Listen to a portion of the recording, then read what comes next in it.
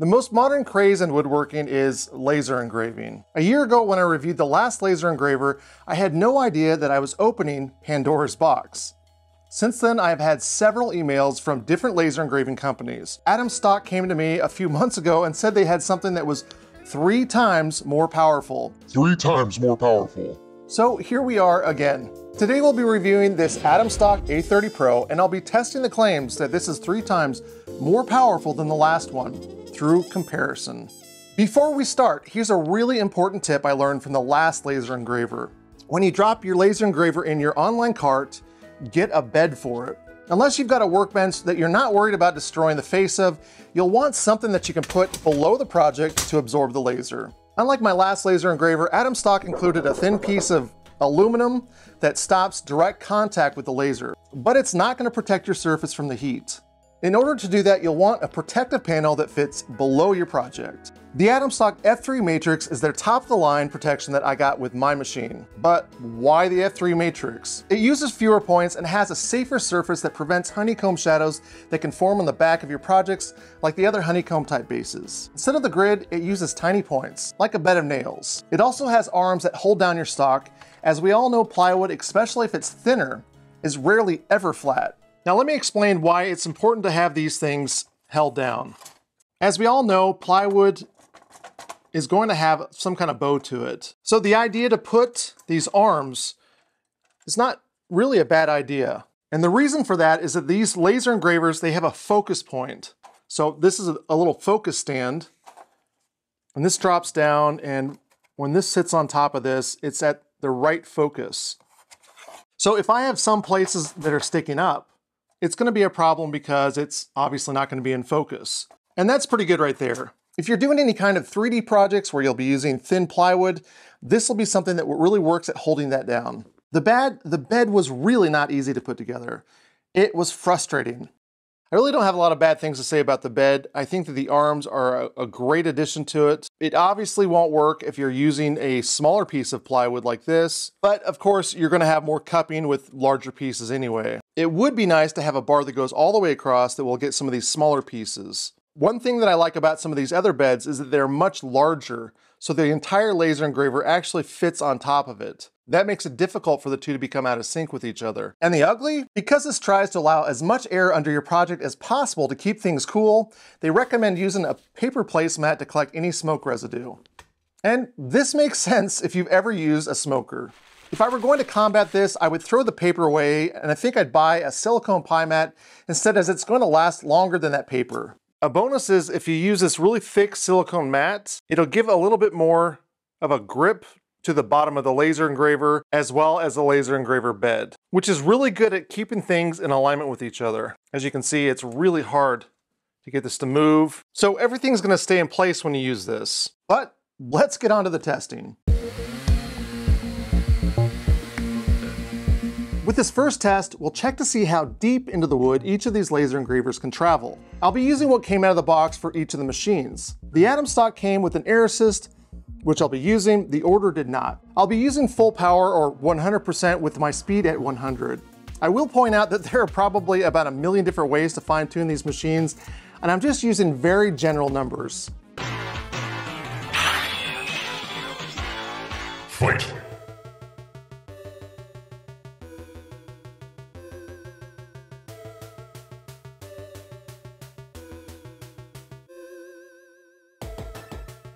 We started out small, and it shouldn't come as any surprise that these laser cutters can cut 5/16 and 1/4 inch. I guess what really surprised me was the power that the Atomstack had over the Ortur as far as cutting. It only took 1 pass to cut each of these pieces of wood, which is really incredible in itself. Both of these cuts look really clean. I would say that maybe even the Atomstack is a little bit cleaner. That's probably due to the air assist. The 5/16 walnut really kind of blew my mind. That one single pass compared to 4 of the Ortur.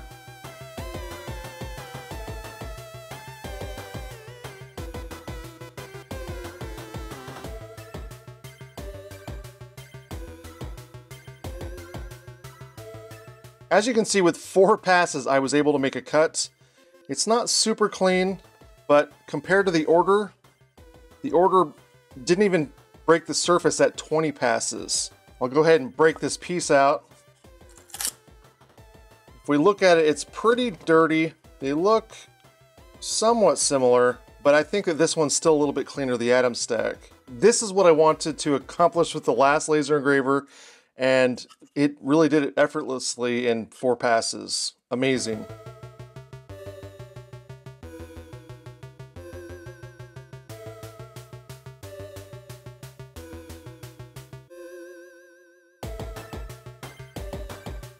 The 9/16 inch plywood was a disaster for the Atomstack. The Ortur didn't even manage to make it about 3/4 of the way in. I was talking earlier about having a million different ways to set these things, and this is kind of proof of this. If you're really serious about cutting this, you lower your energy and raise your speed and do a few more passes. Fast obviously isn't always better.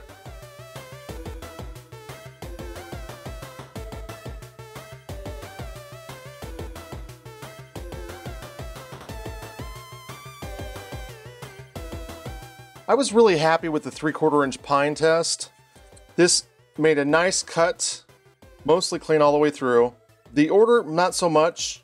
It only took 3 passes to get through this, while again, I did go 20 passes with the Ortur. So there is a significant amount of power that comes with the Atomstack as far as cutting.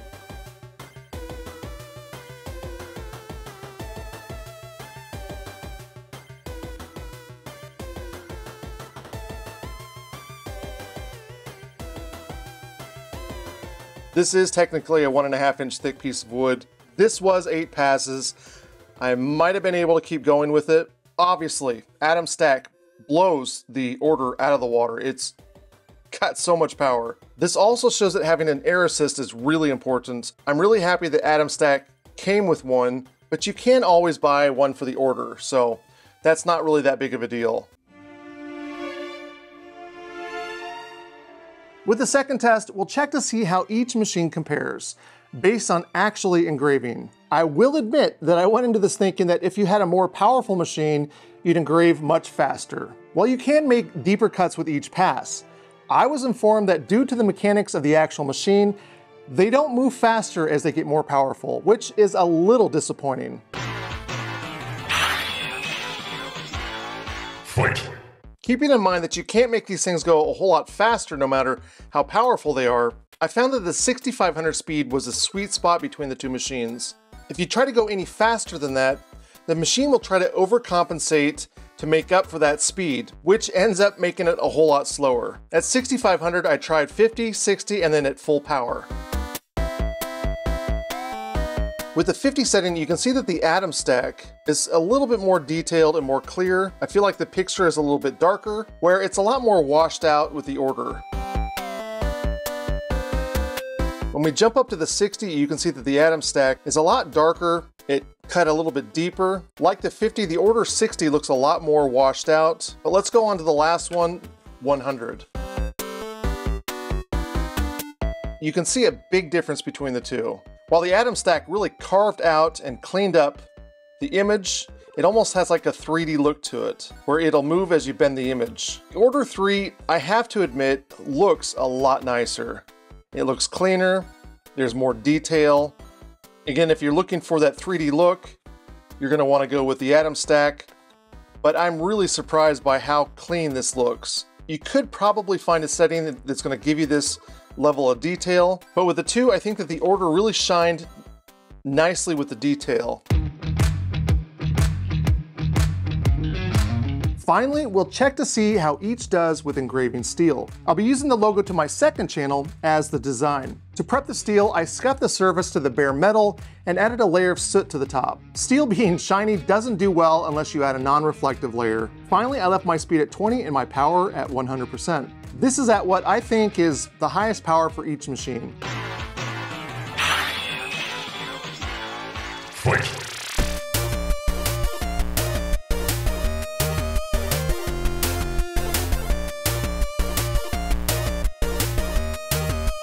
At this point, I kind of feel bad doing this test. If we look at the Atomstack, it is just unbelievably clear. The cuts are deep. You can hear the scratching with this. If I go to the Ortur, and again, I do feel bad about this, There's hardly anything there. Compare that again with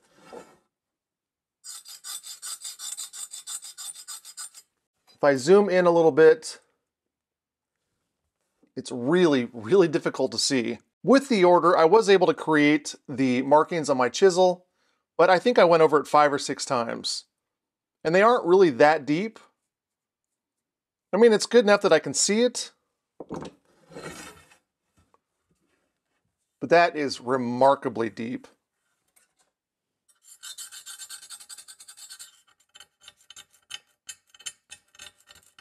I think in a few more years, we'll be cutting through 16th inch steel. If I'm going to laser engrave something, the Atomstack is the machine that I'm going to use to do it. These results were certainly very interesting.